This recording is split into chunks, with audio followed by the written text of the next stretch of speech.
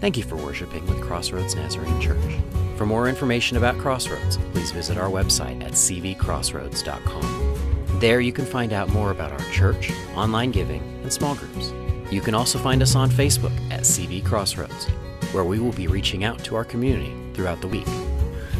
Well, good morning. Great to see you today, and wonderful time to be alive, isn't it, when it comes to serving the Lord? We have so many opportunities to represent Him to other people, and in a world that really is searching in so many ways, trying to find the answer that we know that we find in Jesus Christ. So I'm excited about being here today and sharing this message. Well, in the month of January of 2022, these first 4 weeks, we've been looking at a message series titled Courage. Just looking at what courage is. And today I want us to look at what it means to apply courage to our commitments. Having courage to commit. In life, we become whatever we are committed to. We are shaped by the commitments we make. When we think about the distinction between those who are considered to be ordinary and those who are considered to be great, it really comes down to this. Great people are just ordinary people who've made a worthwhile commitment to a cause greater than they are. That's really what boils down to what greatness looks like. That means that nobody then is naturally great. We're all just normal, ordinary people, but normal, ordinary people become great men or great women of God when we commit to something greater than ourselves. We need something bigger than ourselves to live for. We need something which draws us out of ourselves and brings out greatness in our lives, because we become what we commit to. Well, this issue of commitment poses an immediate problem for many people. As you probably have observed today, a lot of people are afraid of making commitments of any type. There are many who don't want to commit to anything. For a lot of people, life is kind of like a buffet restaurant, similar to something like Golden Corral or something like that. But the fear of commitment comes when they wonder if there might be something better a little bit further down the road. And so they stand in front of the salad area in that buffet line at the first of the buffet, and they think, well, man, I don't know if I want to fill my plate up with this, because down the road there may be something better. So they move on, and down the next set of items there are vegetables. And same thing happens. They look around and say, well, I don't necessarily want to fill my plate all the way up with veggies, because there's maybe something down the road that's better. So they move next over to the meat section, and man alive, there's all kinds of meats there, and they go, yeah, but I don't want to fill all of everything up here, because there might be something better down the road, because down the road a little bit more is the dessert section. So they move down to the dessert section, and the desserts don't look that great either. And because they're not willing to commit to the food before them, they kind of get to the end and they don't have anything on their plate, because they're afraid to commit to any of it. Yet we cannot make life effective without making some commitments. You cannot rent or buy a home without commitment. You can't drive a car. You can't get married. You can't even have a job without making commitments in your life. So commitments define our lives. The key is to make fewer bad commitments and to make more good commitments. The Bible talks about commitments. Listen to what it says in Romans chapter 6. It says, give yourselves completely to God. And that's a commitment right there. Every part of you. For you have been brought back to life, and you want to be tools in the hands of God, used for His good purposes. This is the most important commitment we can make in our lives, and that is to give ourselves completely to God to be used for His good purposes. Today I want us to discover how 5 of our greatest needs and deepest needs in life are met by 5 great commitments that we can make. God's Word teaches us that we cannot fulfill God's purposes for our lives all by ourselves, all alone. God created us for community. we're made for relationships. We see this clear back in Genesis chapter 2, verse 18, where God said, "It is not good for man to be alone." This is not a reference simply to God's reason for creating woman and also for the institution of a marriage between a man and a woman. God is saying that every person needs relationships in life, meaningful, nurturing relationships. We need a spiritual family because there are many things that we can do and can only do and only learn by being with other people. So let's look at 5 great commitments that meet my 5 greatest needs. The first great need that we have, or one of the great needs we have, is to strengthen our faith. I want to strengthen my faith. And the commitment associated with that is I must unite with others in worship. I must unite with others in worship. One of our greatest needs is to be strengthened in our faith. To strengthen my faith, I must unite with others to worship. Although worship certainly is to God and is for God, at the same time, it brings many benefits to us personally. Let's look at just 2 of those benefits. Uniting with others in worship, first of all, it renews our faith. But second, it restores our joy. We see this truth in Isaiah chapter 40, verse 31, where it observes, "Those who wait on the Lord will renew their strength. They will mount up with wings like eagles. They shall run and not be weary, and they shall walk and not faint." How many times has this happened to every one of us? We roll out of bed on a Sunday morning and we say, "Man, I'm so tired. I really don't have energy to go to church. I don't have energy to go to worship today." And yet we decide to go anyway. And afterwards, when you come out and you go home, you go, "Man, I'm more energized and encouraged than I expected." I think that's happened to every one of us.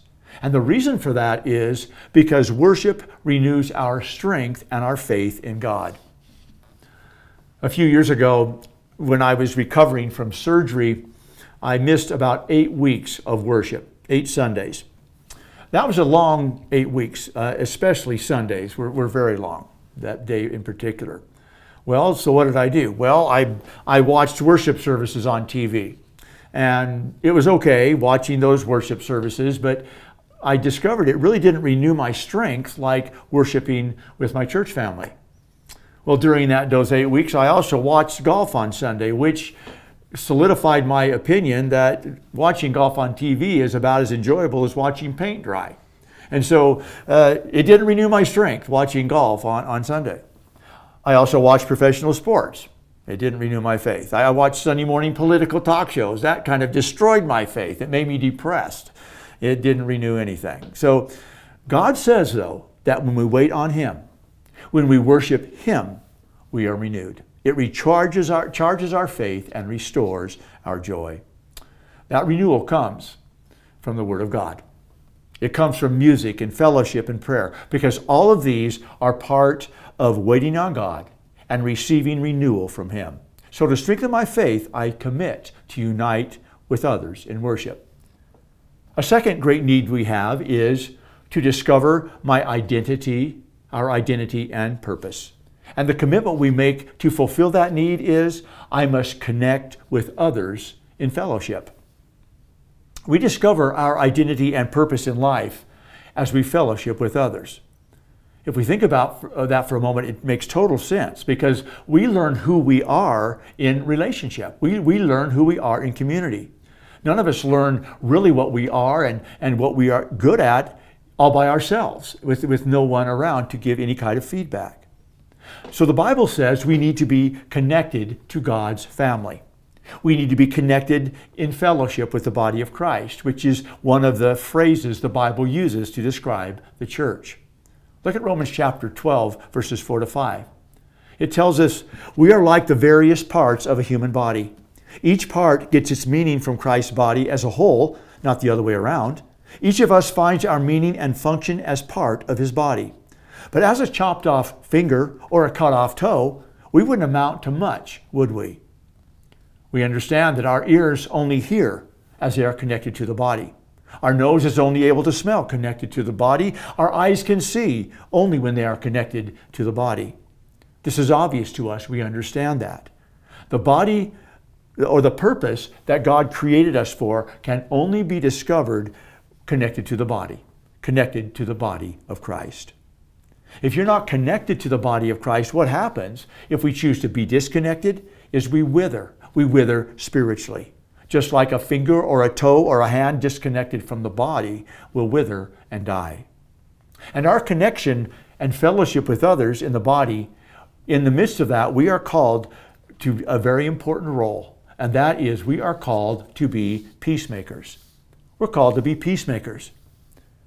Have you noticed in your life that when you are in conflict with somebody, it makes your whole life stink? It just makes your whole life stink. Everything else could be going fine. Everything else could be going wonderfully. But if you're having a conflict with somebody and they criticize you or they betray you or reject you, all of a sudden, no matter what good things are taking place in your life stinks. Once we accept Christ into our life, God calls us and wants us to become reconcilers. He wants us to be people who create and nourish harmony instead of conflict. The Bible calls this the ministry of reconciliation. For every Christ follower, part of God's purpose for us is to make relationships better, for us to be instruments of peace and Christ-like love in place of the discord and conflict that can be so prevalent. Ephesians chapter 2 tells us this: Christ brought us together through His death on the cross. The cross got us to embrace, and that was the end of the hostility. So the ministry of reconciliation allows us to fulfill two very incredible purposes God has for us. First, God wants us to be ready for heaven. He wants us to be reconciled with Him. But second, as far as it depends on us, God wants us to be reconciled with everybody else as well. Let me ask, how desperately do we as Christ followers need to be pursuing God's purpose for us as ministers of reconciliation? I ask that question because I know we look around and we observe that our country and our world in so many ways is so incredibly splintered and segregated and in conflict. An example of this is racial tension in our country. It's not declining, it's on the rise. And it just seems that it's white versus black versus Hispanic versus Chinese versus Middle Eastern persons and whatever nationality also which might be involved. But God is calling His people, His people to the forefront. And He is saying there is one place where everyone is welcome, no matter where they are from or who they are. And it is the body of Christ. You will be loved and invited into fellowship. A third great need that we have is the need to develop our potential. And accompanying that need is a commitment to meet it, and it is that I must learn from others to grow.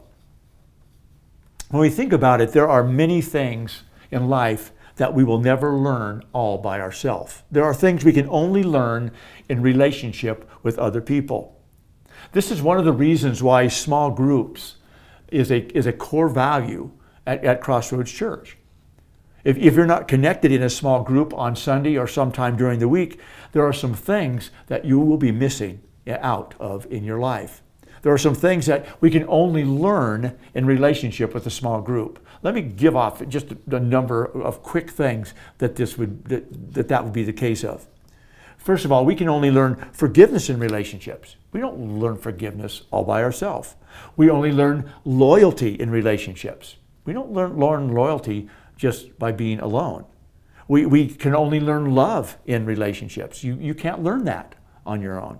And there's things like kindness and faithfulness or unselfishness. We don't learn those without other people. Notice with me that the most important things we need to learn in life require that we be in relationship with others. And where's a fantastic, in fact, probably the best place to do that? It's in the family of God, in the body of Christ, in His church. In Ephesians chapter 4, verse 16, we are told, Christ's body is fitted together perfectly. As each part does its own special work, it helps the other parts grow. Look at that word, grow. Significant word. We help each other grow. I help you grow. You help me to grow. The people who are sitting, if you're in church and are sitting next to you in that church service, they need you and you need them to grow. God wired us all that way. There's a book that came out a number of years ago. The book is about a well-known phenomena in psychological study. It is called the imposter phenomenon, which is defined this way. A lot of very successful people in life have wealth and power and good looks and fame and all of those kinds of things. Yet inside, they are incredibly empty. They feel hollow. They feel unfulfilled. And the title of the book is, If I Am So Successful, Why Do I Feel Like a Fake? The answer to that question is, success was never meant to fully satisfy you, because success is not enough in life to do that. We are taught from a very early age, from early childhood, that if we will just get successful, that we are going to be happy. The problem with that belief system is very simple, and that is it simply doesn't work, and it's not true. When people are successful, they don't feel happy because success is not enough to fulfill us. Rick Warren from Saddleback Church, in a teaching series titled 40 Days of Purpose, teaches that there are 3 levels of living. There is the survival level, a second level is the success level, and the third is the significance level. Most of the world lives at the survival level, at least physically. In America, however, very few, if anyone, actually lives at that level. And the reason is because our society has a safety net for the poorest of the poor. So very few, if any of us, are living at a physically, at the survival level physically, not knowing where our next meal is going to come from, where we're going to sleep, or not having enough clothing to keep warm. But on the other hand, there are an awful lot of people who are living at the survival level emotionally, stressed out all the time, hating their job, just putting in their time, at survival level emotionally. Most Americans today are living at the second level, and that is the success level. This level is where you've got enough money or resources to have options.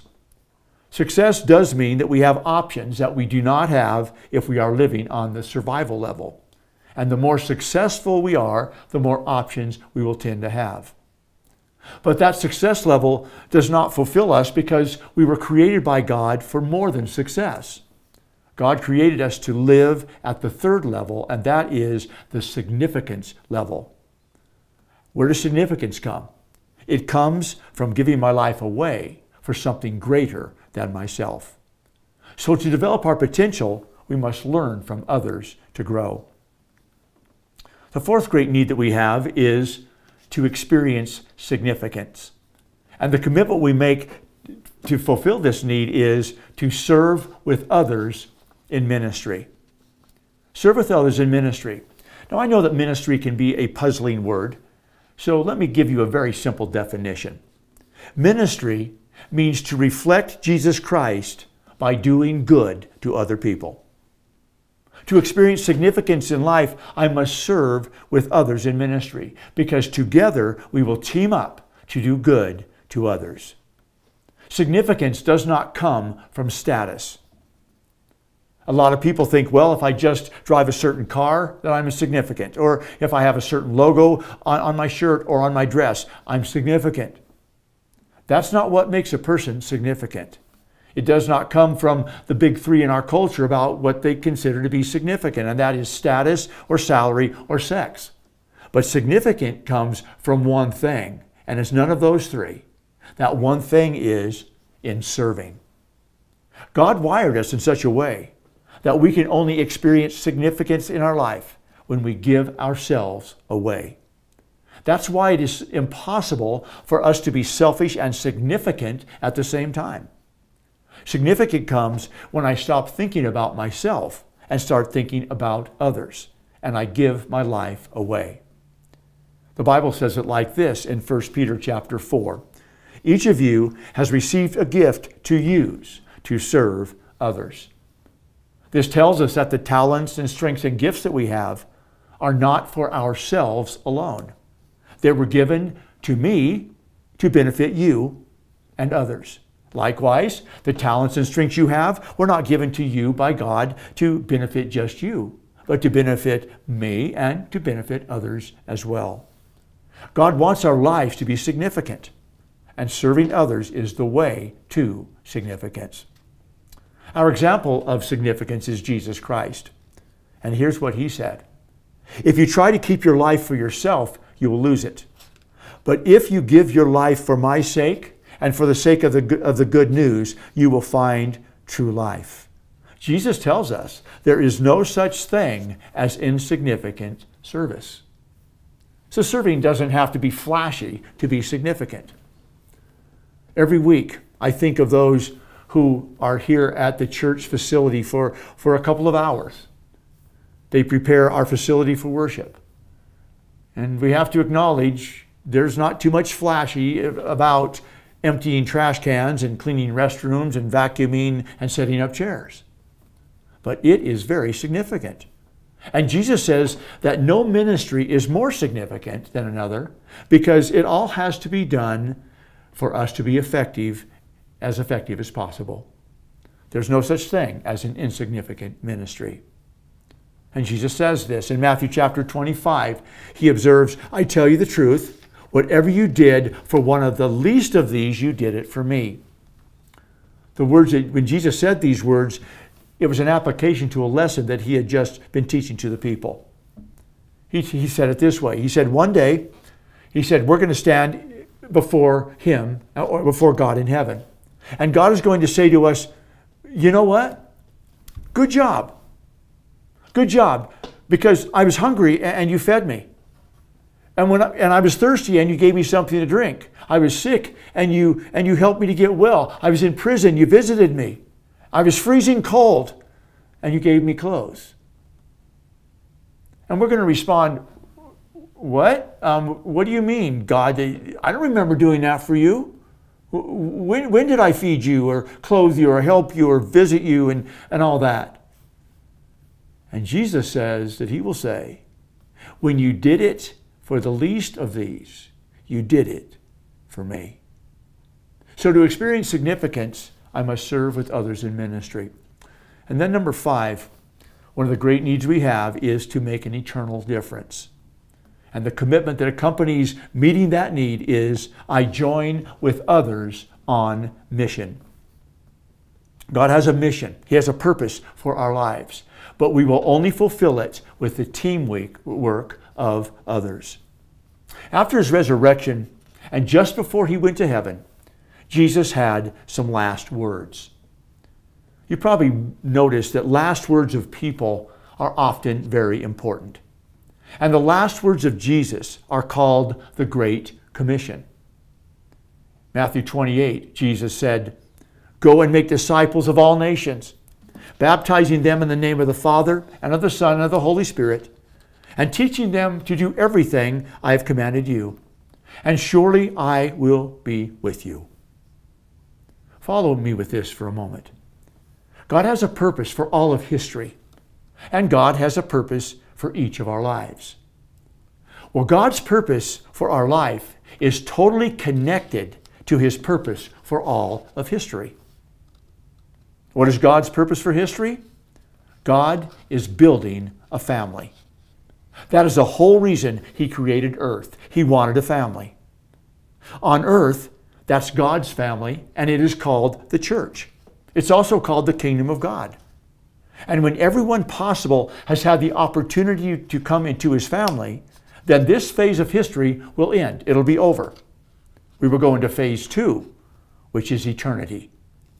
So on this earth, during this phase 1, God says our purpose in life here is part of his big purpose, which is taking the good news to everyone, building God's family.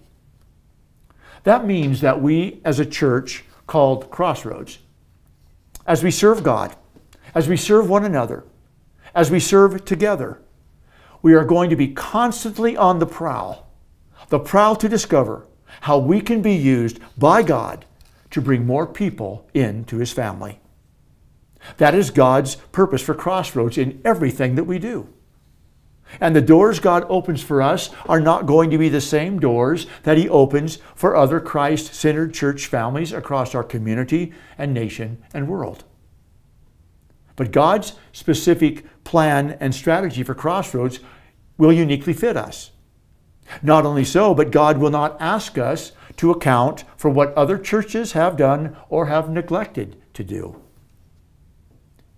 We as a church, as Crossroads Church, we have been given some unique opportunities.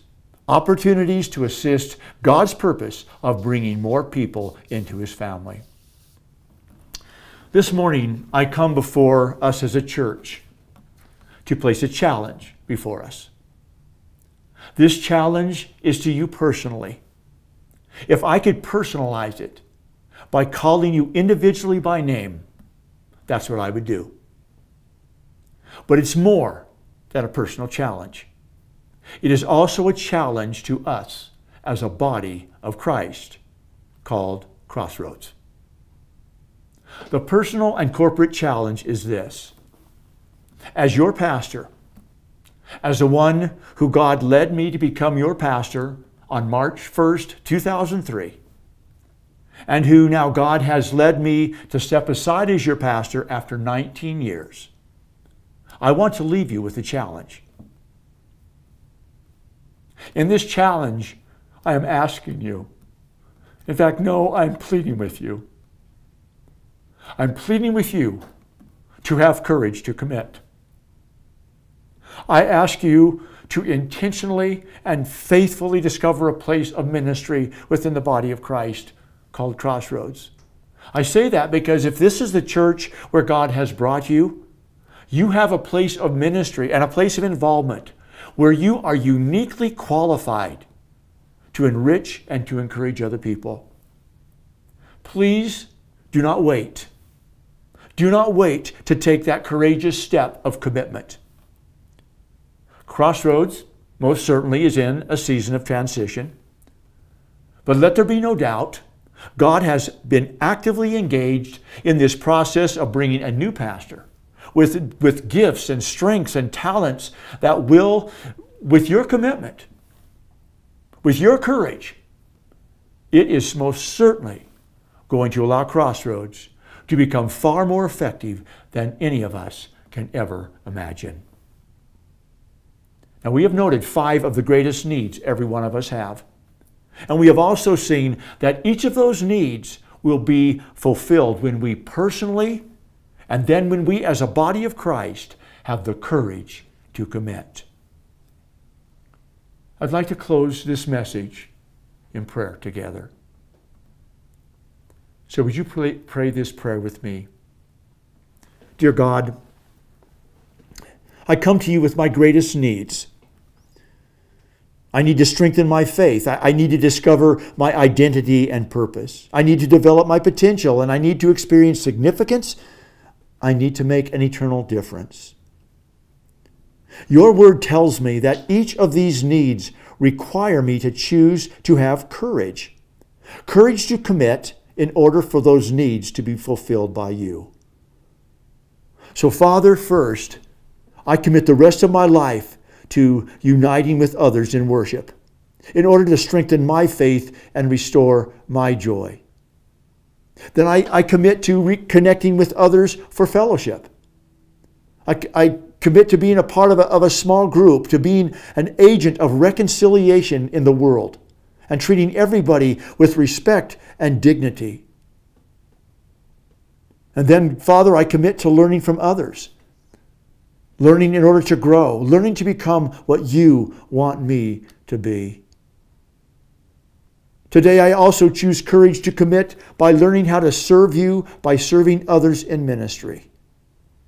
I will use and develop whatever those talents and strengths and spiritual gifts you've given me. I'm not going to use them for myself, but for the benefit of other people. And finally, Father, somehow, some way, I ask you to provide me the courage to make an eternal difference. I know that that's only going to happen when I have built courageous faith into the commitments I make. So God, whatever you want to do through me, you have my permission. I commit my time and my talent and my treasure. I commit everything to you. Thank you that the commitment of my life to you is making an eternal difference. We bring this prayer to you today, Father, and claim it based on the promises of your word. And in the name of Jesus Christ. Amen. Well, I want to thank you over this last couple of years with COVID. We went into the online message segment of ministry. And I want to thank you for participating in this. Some of you I've never met, but you've been an encouragement to me as some of the feedback has come on how God has used these messages to encourage and strengthen your faith. So as we look into the future, we're thankful for what God is doing. It's been a privilege to serve you in the name of Jesus Christ. May God bless you.